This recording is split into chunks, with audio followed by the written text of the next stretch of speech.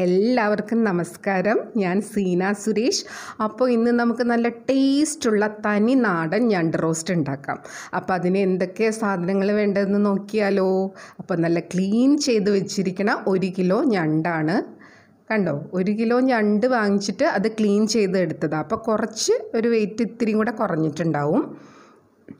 ഇനി വേണ്ടത് കുറച്ച് വെളുത്തുള്ളി വേണം. ഒരു 10-15 അല്ലി ചെറുതാണെങ്കിൽ എടുക്കാം. പിന്നെ ഒരു 5 വലിയ ചുവന്നുള്ളി എടുക്കുക.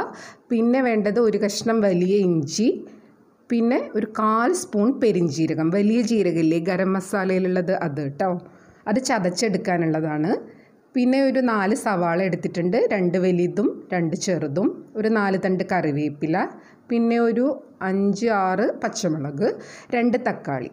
ഇനി ഇതെല്ലാം അരിഞ്ഞെടുക്കും വേണം. പിന്നെ വേണ്ടത് കുറച്ച് പൊടി ഐറ്റംസ്. നല്ല എരിവുള്ള മുളക് പൊടി വേണം, കുരുമുളക് പൊടി, ഗരം മസാല, കാശ്മീരി ചില്ലി പൗഡർ, പിന്നെ മഞ്ഞൾപ്പൊടി, മല്ലിപ്പൊടി. ഇനി നമുക്ക് എന്താ ഉപ്പ് വേണമല്ലേ, അപ്പോൾ ഉപ്പും എടുത്തു വെച്ചിട്ടുണ്ട്. ഇനി അടുത്തത് വെളിച്ചെണ്ണ ആണ് ഈ ക്രാബ് റോസ്റ്റിൻ്റെ ഹൈലൈറ്റ്. നല്ല നാടൻ വെളിച്ചെണ്ണ ഉണ്ടെങ്കിൽ അതാണ് കേട്ടോ നല്ലത്. ഇനി ഈ ഐറ്റംസ് എല്ലാം കൂടെ നമുക്കൊന്ന് ചതച്ചെടുക്കണം. സവാളയും തക്കാളിയൊക്കെ ഒന്ന് അരിഞ്ഞെടുക്കണം. അപ്പോൾ എല്ലാം അരിഞ്ഞ് റെഡിയാക്കി കൊടുത്തിട്ടുണ്ട്. അപ്പോൾ സവാള നീളത്തിൽ അരിഞ്ഞത്, പച്ചമുളക് നീളത്തിൽ കീറിയത്, പിന്നെ നമ്മുടെ കറിവേപ്പില, തക്കാളി 2 അതും നീളത്തിൽ അരിഞ്ഞെടുത്തിട്ടുണ്ട്. പിന്നെ ഉള്ളി, ചുവന്നുള്ളി, പെരിഞ്ജീരകം, ഇഞ്ചി അതൊന്ന് ചതച്ചെടുത്തിട്ടുണ്ട്. അമ്മിയിലോ അല്ലെങ്കിൽ ഉള്ളി ചതക്കണ ചെറിയ കല്ലുണ്ടല്ലോ അതിലോ ഇട്ടിട്ട് ചതച്ചെടുക്കുക. ഇനി ഒരു കടായി വെക്കുക, സ്റ്റൗ ഓൺ ചെയ്യുക, ആവശ്യത്തിന് വെളിച്ചെണ്ണ ഒഴിച്ച് കൊടുത്തിട്ട് നമ്മൾ നീളത്തിൽ അരിഞ്ഞ് വെച്ചിരിക്കണ സവാള ഇട്ട് കൊടുക്കുക.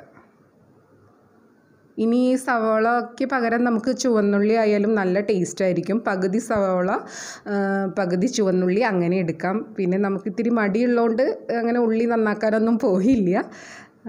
ഇനി ഒരു 5 പച്ചമുളക് കീറി വെച്ചിരുന്നില്ലേ, അതും ഇട്ട് കൊടുക്കുക.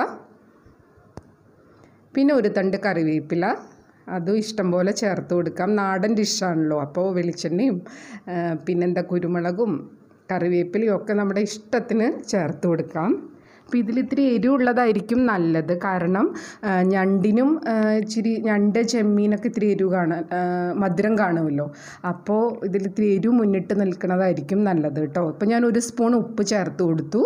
പിന്നെ ഒരു അര തൊട്ട് 3/4 സ്പൂണ് വരെ മഞ്ഞൾപ്പൊടിയും ചേർത്ത് കൊടുക്കുക. പിന്നെ കുരുമുളക് പൊടി അതൊരു സ്പൂണ് ചേർത്ത് കൊടുത്തു. അപ്പോൾ എപ്പോഴും ഇറച്ചിയും അല്ലെങ്കിൽ ഞണ്ട് ചെമ്മീൻ അങ്ങനത്തെയൊക്കെ ഞാൻ റോസ്റ്റ് ചെയ്യുമ്പോൾ സവാള വഴറ്റുന്നതിൻ്റെ ഒപ്പം തന്നെ ആദ്യം തന്നെ ഇതൊക്കെ ചേർത്ത് കൊടുക്കാറുണ്ട്. പച്ചമുളകും കുരുമുളകും മഞ്ഞൾപ്പൊടിയും ഉപ്പും. അപ്പോൾ ഈ സവാളയുടെ ഒരു മധുര ടേസ്റ്റ് ഇത്തിരി ഒന്ന് കുറഞ്ഞ് കിട്ടണ പോലെ എനിക്ക് തോന്നാറുണ്ട്. എനിക്ക് തോന്നിയതാണ് കേട്ടോ, ശരിയാണെന്ന് അറിയില്ല. ഞാൻ എപ്പോഴും ഇങ്ങനെയാണ് ചെയ്യുക വഴറ്റുമ്പോൾ. അപ്പോൾ നമ്മുടെ സവാളയും പിന്നെ പച്ചമുളകും എല്ലാം ഒന്ന് വഴന്ന് വന്നിട്ടുണ്ട്. ഇടയ്ക്ക് ഇങ്ങനെ അടച്ച് വെച്ച് കൊടുത്തു കഴിഞ്ഞാൽ പെട്ടെന്ന് വഴന്ന് കിട്ടും. ഇനി നമ്മൾ ചതച്ച് വെച്ചിരിക്കുന്ന ചുവന്നുള്ളിയും വെളുത്തുള്ളിയും പിന്നെന്താ ഇഞ്ചി, പെരിഞ്ജീരകം അതൊക്കെ കൂടെ ഇതിൽ ചേർത്ത് കൊടുക്കുക. ഇപ്പോൾ ഉള്ളിയൊക്കെ ഒന്ന് വഴന്ന് വന്നിട്ടുണ്ട്. നമ്മൾ ചതച്ച് വെച്ചതും അതും വഴന്ന് വന്നിട്ടുണ്ട്. ഇനി നീളത്തിലരിഞ്ഞ തക്കാളി എങ്ങനെ വേണമെങ്കിൽ അരിഞ്ഞു കൊടുക്കാം. ഇത്തിരി കൂടെ ചെറുതായി അരിയണമെങ്കിൽ അങ്ങനെയും ചെയ്യാം. എന്തായാലും ഇതിൽ വെന്ത് മിക്സായി വരേണ്ടതാണ്. കണ്ടോ, ഇപ്പോൾ എല്ലാം വഴന്ന് നല്ല യോജിച്ച് എണ്ണയൊക്കെ തെളിഞ്ഞ് വന്നിട്ടുണ്ട്. ഇനി നമ്മൾ ഇതിലോട്ട് പൊടി ഐറ്റംസ് ചേർത്ത് കൊടുക്കുകയാണ്. ഒരു 2 സ്പൂണ് എരിവുള്ള മുളക് പൊടി, 1 സ്പൂണ് കാശ്മീരി മുളക് പൊടി, ഒരു 3 സ്പൂണ് മല്ലിപ്പൊടി, പിന്നെ 1/2 സ്പൂണ് ഗരം മസാല, ഒരു 1/4 സ്പൂണ് കുരുമുളക് പൊടി. നമ്മൾ നേരത്തെ 1 സ്പൂണ് കുരുമുളക് പൊടി ചേർത്ത കാരണമാണ് ഇപ്പോൾ 1/4 സ്പൂണ് ചേർത്തത്. അല്ലെങ്കിൽ എരിവല്ലാതെ കൂടിയാലും നമുക്ക് കഴിക്കാൻ പറ്റില്ലല്ലോ. അതുകൊണ്ട് നമ്മൾ നേരത്തെ ആഡ് ചെയ്തത് ആലോചിച്ചിട്ട് വേണം പിന്നെ ചേർത്ത് കൊടുക്കേണ്ടത്. ഇനി ഈ പൊടികളൊക്കെ നന്നായി വഴന്ന് ബ്രൗൺ കളറായി വരണം. അതിൻ്റെ പച്ചമണമൊക്കെ മാറി വരണം. എന്നാലേ റോസ്റ്റിന് നല്ല ടേസ്റ്റ് ഉണ്ടാവുള്ളൂ. കണ്ടോ, കുറച്ച് നേരം എടുത്ത് ചെയ്താലും നല്ല ടേസ്റ്റുള്ള ഞണ്ട് റോസ്റ്റ് ഉണ്ടാക്കിയെടുക്കാമല്ലോ. അപ്പോൾ അതുകൊണ്ടാണ് കേട്ടോ. ഇപ്പോൾ കണ്ടോ, പൊടിയൊക്കെ നന്നായി വഴന്ന് മുരിഞ്ഞ് ആ ഒരു സ്മെല്ല്, നല്ലൊരു സ്മെല്ലാണ് ഇപ്പോൾ ഈ മസാലയൊക്കെ ഇടുമ്പോൾ അത് വന്നുകൊണ്ടിരിക്കുകയാണ് കേട്ടോ. ഇനി എന്താ ചെയ്ത് കൊടുക്കേണ്ടത്? ഇനിയാണ് നമ്മുടെ താരം ക്രാബ് ഞണ്ടിനെ ഇട്ട് കൊടുക്കുക. ഇനി ഇത് ഈ മസാലയിലൊക്കെ നന്നായി മിക്സ് ചെയ്തെടുക്കണം. ഒരു തണ്ട് കറിവേപ്പില ഈ സമയത്ത് ചേർത്ത് കൊടുക്കുക. എന്നിട്ട് ഈ മസാലയും ഞണ്ടും കൂടെ നന്നായി മിക്സ് ചെയ്തെടുക്കുക. കണ്ടോ, ഈ സമയത്ത് വെള്ളമൊന്നും ചേർത്ത് കൊടുക്കണ്ട. ഇത് നന്നായി മിക്സ് ചെയ്തിട്ട് അടച്ചു വെച്ച് ഒരു 5 മിനിറ്റ് അടച്ചു വെച്ചിട്ട് മീഡിയം ഫ്ലെയിമിൽ വേവിക്കുക. അപ്പോൾ ഈ ഞണ്ടിൽ നിന്ന് ഇറങ്ങണ വെള്ളം കൊണ്ട് തന്നെ അത് വെന്ത് കിട്ടും. പിന്നെ നമുക്ക് എപ്പോഴും ഈ വെള്ളം ഒഴിക്കാതെ വേവിക്കുമ്പോൾ വേവോ എന്നുള്ളൊരു ടെൻഷനാണല്ലോ. അതുകൊണ്ട് നമ്മൾ കുറച്ച് ചൂടുവെള്ളം കൂടെ ഒഴിച്ചു കൊടുത്ത് പിന്നെയും വേവിക്കുന്നുണ്ട്. ഇപ്പോൾ തൽക്കാലം ഈ ഞണ്ട് മസാലയിൽ ഒന്ന് പൊതിഞ്ഞ് കിടക്കണം. ഈ സമയത്ത് കുറച്ച് ഉപ്പും കൂടെ ചേർത്ത് കൊടുക്കണം കേട്ടോ. കുറച്ച് നമ്മൾ നേരത്തെ ഒരു സ്പൂണ് ചേർത്തിട്ടുണ്ട്, അതുകൊണ്ട് ശ്രദ്ധിക്കുക. ഇപ്പോൾ കണ്ടോ, ആ ഞണ്ടിൽ നിന്നുള്ള വെള്ളം കൊണ്ട് തന്നെ ഒന്ന് ചെറുതായി കുക്കായി വന്നിട്ടുണ്ട്. ഇനി നമ്മൾ ഇതിലോട്ട് കുറച്ച് ചൂടുവെള്ളമാണ് ചേർത്ത് കൊടുക്കാൻ പോണത്. അപ്പോൾ ചൂടുവെള്ളം നമ്മളൊരു ഫ്ലാസ്കിലാക്കി വെക്കുകയാണെങ്കിൽ ഇങ്ങനത്തെ സമയത്തൊക്കെ നമുക്ക് പെട്ടെന്ന് അതിൽ നിന്ന് എടുക്കാം. കണ്ടോ, ഒരു ചെറിയ ഗ്ലാസ്സിൽ ഒരു 2 ഗ്ലാസ്സോളം വെള്ളം ചേർത്ത് കൊടുക്കുക. അത് ഈ ഞണ്ടും മസാലയും വെള്ളമൊക്കെ ഒരേ ലെവലിൽ നിൽക്കണം. ഒരുപാട് വെള്ളം ഒഴിക്കേണ്ട. ഇനി ഇതിൽ കിടന്നിട്ട് ഈ ഞണ്ട് നന്നായി വെന്ത് കുറുകി വറ്റി ഇങ്ങനെ പുരണ്ടിരിക്കണ പരുവത്തിലായിട്ട് വരണം. അതാണ് നമുക്ക് കിട്ടേണ്ട ലാസ്റ്റ് ഐറ്റം. അപ്പോൾ ഇത് നന്നായി മിക്സ് ചെയ്ത് കൊടുക്കുക.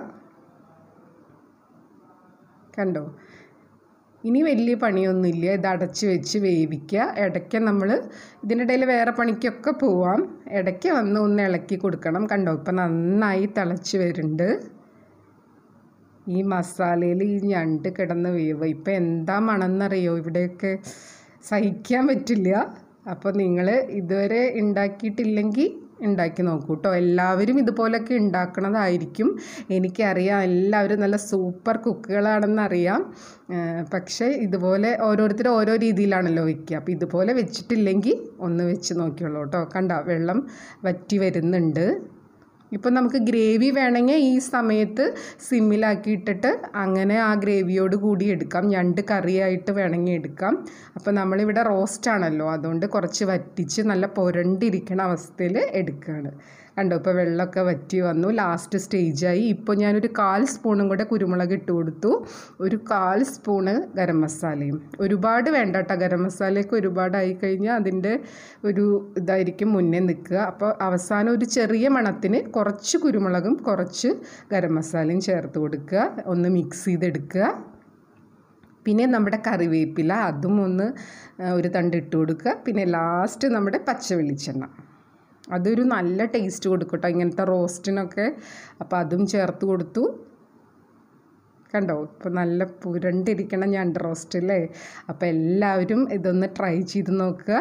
എല്ലാവർക്കും ഇഷ്ടമായി എന്ന് വിചാരിക്കണു. അപ്പോൾ വീണ്ടും ഞാൻ പുതിയ വിഭവങ്ങളായിട്ട് വരും. എല്ലാവരും ഒന്ന് കണ്ട് പ്രോത്സാഹിപ്പിക്കണേ. ഇഷ്ടമാവുകയാണെങ്കിൽ സബ്സ്ക്രൈബ് ചെയ്യാൻ മറക്കരുത് കേട്ടോ ചാനൽ. അപ്പോൾ എല്ലാവർക്കും താങ്ക് യു.